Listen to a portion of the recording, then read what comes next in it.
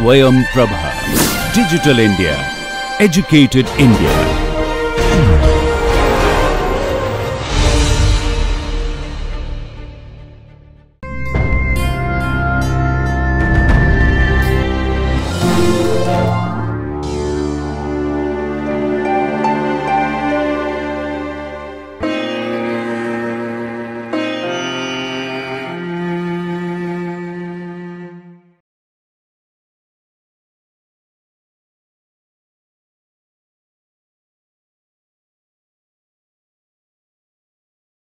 This session is on the molecular mechanisms of what are called renal tubular acidosis.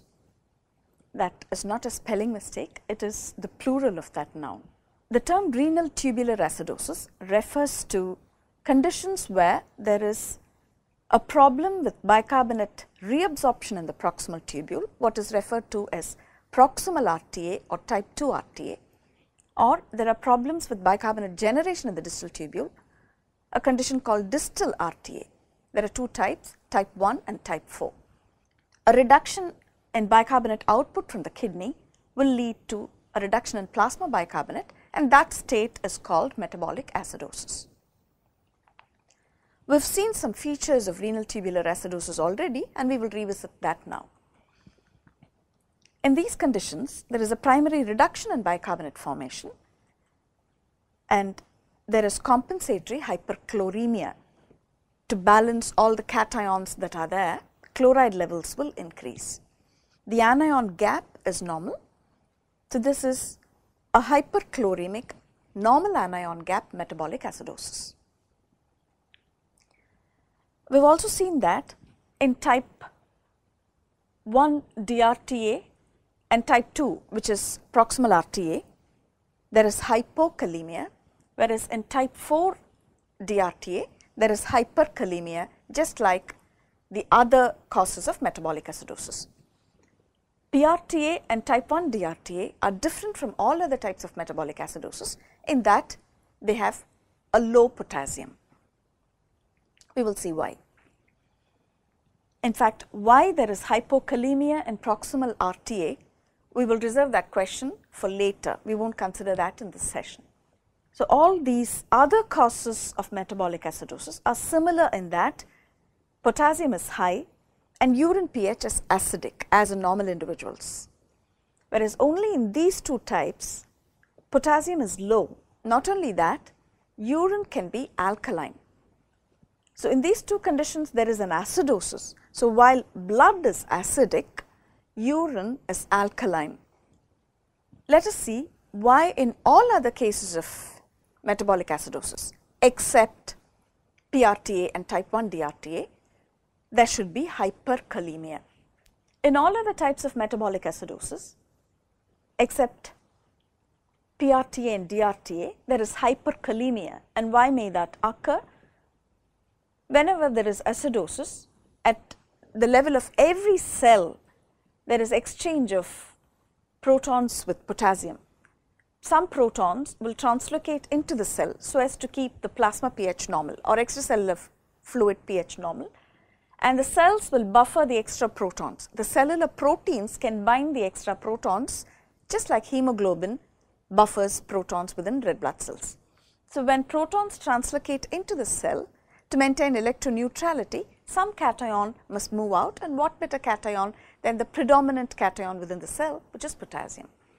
Now, the transporters involved in these movements are different. So, because potassium can come out of the cell in acidotic states, there can be hyperkalemia.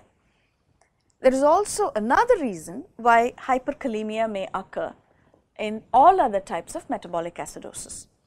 In those conditions, when protons build up in blood, the proton pumps would be working maximally to extrude the protons so as to generate enough bicarbonate to maintain pH in blood. We have already seen that protons and potassium compete for extrusion, compete for the luminal electronegativity for the extrusion. When protons are extruded in large quantities, there may be impairment of potassium extrusion. Potassium may build up in blood and that is one other cause of hyperkalemia in metabolic acidosis. However, these two types, type 1 and type 2 renal tubular acidosis, are exceptions to the rule in that they have acidosis and hypokalemia. And why may that be? We will consider the mechanism of hypokalemia in these two conditions as we go. Let us discuss the molecular mechanisms that may lead to proximal renal tubular acidosis. The proteins in the proximal tubular cell that are involved in bicarbonate reabsorption are carbonic anhydrase, the enzyme which is responsible for forming bicarbonate within the cell, the sodium bicarbonate cotransporter which extrudes the bicarbonate. We have already seen in the lecture on transporters on the membrane that the sodium bicarbonate cotransporter is a secondary active transporter, and bicarbonate transport drives active transport of sodium. So, this transporter is different from all other types of sodium dependent cotransporters. And all the others like sodium phosphate, sodium amino acid transport, etc., sodium gradient drives the transport of the other substance, whereas in this one bicarbonate gradient drives active extrusion of sodium. So, that is the second protein that is important for bicarbonate output into plasma. A third one is the sodium hydrogen exchanger on the luminal border, which extrudes the protons which are formed during the reaction, and that is important because unless you remove the products of this reaction, the reaction cannot go on indefinitely. The protons that are extruded into the lumen bind to the bicarbonate that is filtered at the glomerulus with the help of a carbonic anhydrase enzyme which is on the luminal border of this proximal tubular cell, and that catalyzes the reverse reaction wherein carbon dioxide will be formed, and this bicarbonate will be removed from the tubular fluid. We can think of proximal renal tubular acidosis as a condition which arises due to a problem with any one of these three proteins. Let us take the case of carbonic anhydrase first. A good example is acetazolamide therapy. Acetazolamide is an inhibitor of carbonic anhydrase. It is used in therapeutics as a diuretic and sometimes as a respiratory stimulant.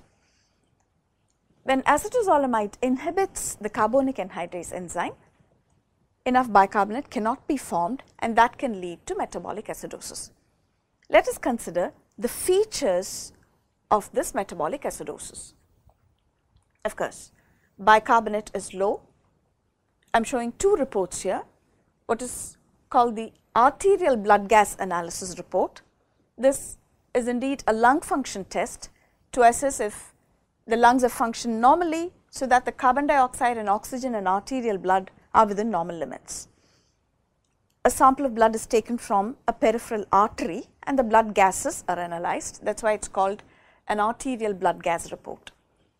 That report also gives bicarbonate and serum pH. Arterial pH. So, bicarbonate will be low. A serum electrolyte report is done in venous blood. That also gives bicarbonate. So, bicarbonate will be low in this condition because bicarbonate reabsorption is reduced. Serum pH is naturally low, that is why it is an acidosis. And because bicarbonate is low, if the lungs are normal, they will try and compensate and minimize the decrease in serum pH due to the reduction in bicarbonate by decreasing carbon dioxide as well. There will be hyperventilation to blow off excess carbon dioxide. Therefore, carbon dioxide concentration in arterial blood will be lower than normal. That is a compensatory mechanism, what we called respiratory compensation in an earlier lecture. Let us look at the electrolytes. We have already seen that this is a hyperchloremic acidosis, anion gap will be normal. What about potassium? We have seen that in all other cases of metabolic acidosis, while there is hyperkalemia, in PRTA, serum potassium is actually lower. We will see why serum potassium has to be low in this condition in the next session on metabolic alkalosis, because it appears to me that the mechanism of hypokalemia in PRTA is similar to what happens in metabolic alkalosis. Another important test is urine pH. We have seen that urine will be alkaline in only these two conditions, PRTA and type 1 DRTA. And why should urine be alkaline? Because this reaction is impeded. Not only is there inhibition of bicarbonate export to plasma, but less protons are extruded into the tubular fluid, and therefore all the bicarbonate which was filtered is not converted to carbon dioxide. The bicarbonate escapes in urine, and that is why there is bicarbonaturia, and that is the cause of a relatively alkaline urine. Urine pH can be more than 5.5. The alkalinity of urine in this condition is less severe than what happens in type 1 DRTA. Nevertheless, urine pH is more than what we see in normal people. Acidosis is normally associated with hyperkalemia and alkalosis with hypokalemia. In PRTA, acidosis is associated with hypokalemia, and the mechanism, it appears to me, is similar to what happens in alkalosis, and therefore we will consider the mechanism of hypokalemia in PRTA when we consider metabolic alkalosis. A second state in which bicarbonate reabsorption in the proximal tubule may be affected is hyperparathyroidism. Parathyroid hormone can inhibit the sodium hydrogen exchanger in the luminal border, which is responsible for extrusion of protons. Now, why should parathormone inhibit the sodium hydrogen exchanger? A better known function of parathormone in the proximal tubule is inhibition of the sodium phosphate cotransporter, thereby inducing phosphaturia. And why should it induce phosphaturia? Because the primary role of parathormone is to defend the levels of ionized calcium in blood. Ionized calcium is important to maintain neuromuscular excitability, and when those levels decrease, there can be enhanced neuromuscular excitability leading to skeletal muscle spasms. A condition called carpopedal spasm typically comes up when calcium levels in blood drop, ionized calcium levels, not total calcium. So, parathormone has the job of defending ionized calcium, and it does that by multiple mechanisms. By promoting absorption of calcium from the intestine through vitamin D, by promoting reabsorption of calcium in the distal tubule through vitamin D as well, then by bone resorption, it removes minerals from the bone, calcium phosphate, and that is one source of calcium coming into blood with the aid of parathormone. When calcium phosphate is mobilized, the phosphate coming out must be extruded, and that is why parathormone inhibits sodium phosphate cotransporters here, producing phosphaturia. That is understandable, but why should parathormone inhibit the sodium hydrogen exchanger? Again, that is in the defense of ionized calcium in blood. Calcium in blood exists in two states, an ionized form in equilibrium with a form that is bound to albumin. It is the ionized calcium that is responsible for neuromuscular excitability, and alkalotic states can promote calcium to move into the bound state, and that will lead to a reduction in ionized calcium, and that is something that parathormone will not allow, and therefore it inhibits formation of alkali in the proximal tubule. The features of proximal renal tubular acidosis due to hyperparathyroidism are very similar to what happens in acetazolamide therapy. Why the hypokalemia? We'll reserve the question for later. A third cause, that's the only transporter left now. A popularly known cause of proximal renal tubular acidosis is what is referred to as Fanconi syndrome. Now, this is not a pathology with a single mechanism.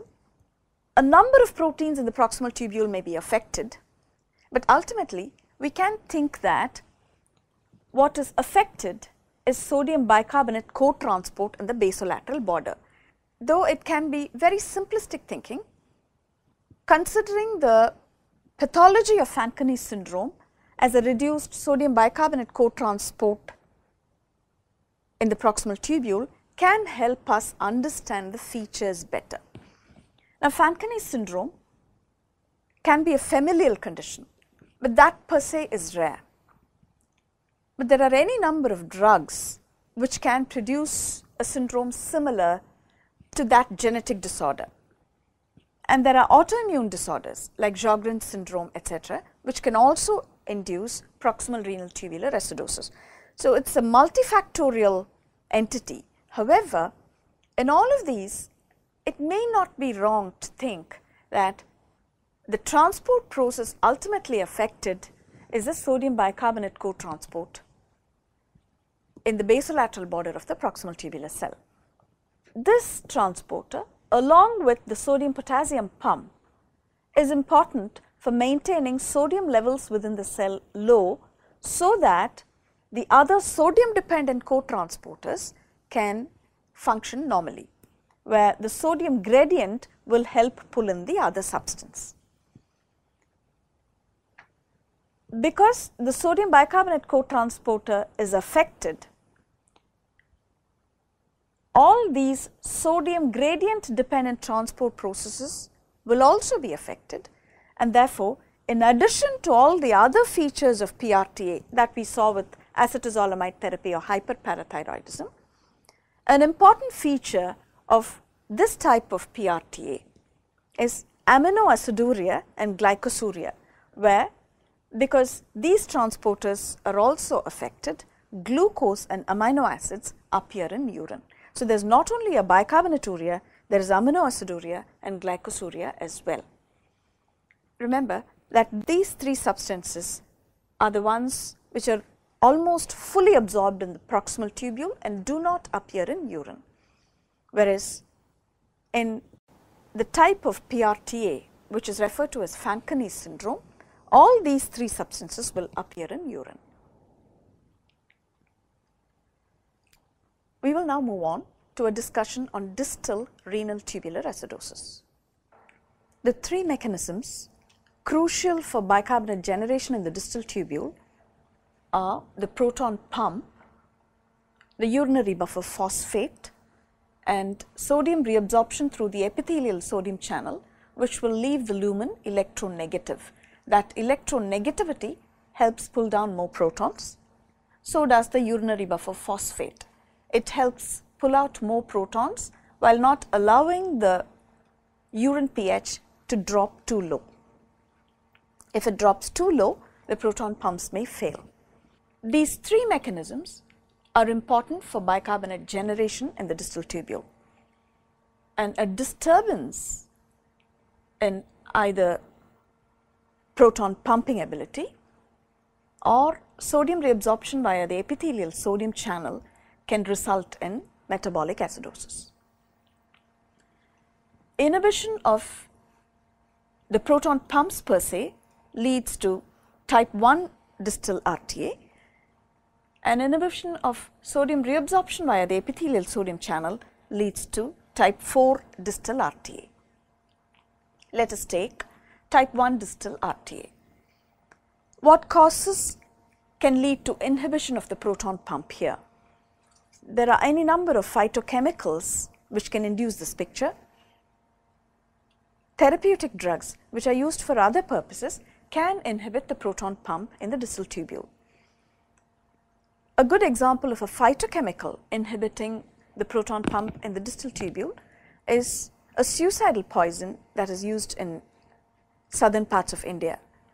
Claystanthus collinus is the scientific name. People consume a boiled decoction of this plant to commit suicide. There is 30% mortality, and some component of the boiled extract inhibits the proton pumps in the distal tubule. Features of distal RTA are very similar, distal RTA type 1 are very similar to proximal RTA. Potassium is low. And why should potassium levels be low in distal RTA? We have not considered the reason in proximal RTA yet, but it is easy to appreciate why potassium levels should be low in distal type 1 RTA. Remember, this luminal electronegativity favors not only proton extrusion but also potassium extrusion. When the proton pump is inhibited, the luminal electronegativity will pull out more potassium than usual. Therefore, there is potassium loss in urine leading to reduced potassium in blood. Urine pH will be more than 5.5, in fact frankly alkaline, and that is because not enough protons are moving out into urine. Urine is not acidified adequately. That's what we just saw. Let's look at type 4 distal renal tubular acidosis. That comes up due to inhibition of sodium absorption through epithelial sodium channels. It is only sodium absorption through this that will leave the lumen electronegative. So, what may these conditions be? Amiloride is a diuretic which inhibits the epithelial sodium channel. Let us say it blocks transport of sodium through the ENaC, and that will reduce luminal electronegativity, reduce proton extrusion, and therefore reduce bicarbonate generation. Another important condition is hypoaldosteronism. Aldosterone enhances ENaC activity by incorporating more epithelial sodium channels in the membrane of the distal tubular cell, and in hypoaldosteronism there is reduced ENaC activity and therefore reduced luminal electronegativity. Drugs which are aldosterone antagonists, used as diuretics again, will act similarly like hypoaldosteronism. So, in these conditions you can have what is called type 4 distal renal tubular acidosis, and the features of this condition, everything else is similar to the other two RTAs. However, potassium in this condition is high, just like in all other cases of metabolic acidosis. And why is that? The luminal electronegativity is important not only for proton extrusion but also for potassium extrusion. And if that electronegativity is less, not only is proton extrusion affected, which is why you have less bicarbonate and therefore the metabolic acidosis, potassium extrusion is also affected. Potassium builds up in blood, and that is why the hyperkalemia. When luminal electronegativity is low in type 4 distal RTA, both potassium and proton extrusion are affected, leading to metabolic acidosis coexisting with hyperkalemia, as is the case in every other type of acidosis. This is a summary of the causes of type 4 distal RTA. Let us look at differential features of these acidosis. From the lab reports, what can we understand? In all types of metabolic acidosis, serum bicarbonate is low. As a compensatory mechanism, PCO2 is lower than normal. Serum pH is, however, lower in spite of the compensation, and that is what gives us the picture of metabolic acidosis. In these two conditions of high gap acidosis, the really metabolic conditions, that is diabetic ketoacidosis, lactic acidosis, etc., and in renal failure, the anion gap is high. It is best not to comment on chloride levels here, because we have seen that it can be low, normal, or even high sometimes. Whereas in all these other types of acidosis, the renal causes, GIT causes, and chloride loading, anion gap is normal and there is hyperchloremia. This is what we refer to as normal gap or hyperchloremic acidosis, and these two are high gap acidosis. If we look at the urine pH and serum potassium, they are different in these two conditions alone, DRTA type 1 and proximal RTA, which is type 2, urine can be alkaline, relatively alkaline. Normal urine pH is less than 5, and in these two conditions alone, urine pH can be higher than normal. It can be frankly alkaline in type 1 DRTA. And in these two conditions, there is hypokalemia, whereas in all other types of metabolic acidosis, urine is as acidic as normal, because even normal condition urine is maximally acidic. And in all these types of acidosis, other types of acidosis, urine is as acidic as normal, and serum potassium is higher. Now, these two states resemble each other. How will you differentiate between these two? In these conditions, of course, if it is diabetic ketoacidosis, sugars will be high and there will be ketones in blood. In renal failure, serum creatinine will be higher. These three conditions look similar. Of course, you could use the history to see which the probable case may be. And in these two conditions,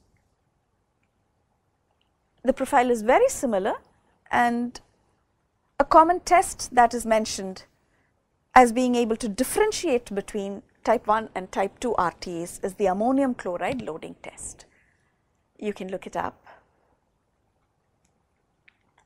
This is a good reference for learning more about proximal renal tubular acidosis, which is not as rare a condition as it was thought to be a few decades ago.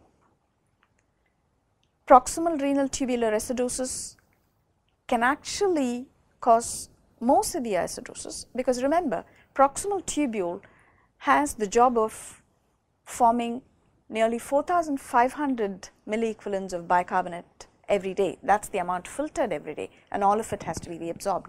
Whereas the distal tubule only has to form 50 to 100 milliequivalents of bicarbonate every day. That is the amount that is consumed by fixed acids every day. With this, we complete the discussion on metabolic acidosis. The next session will be on metabolic alkalosis. Thank you.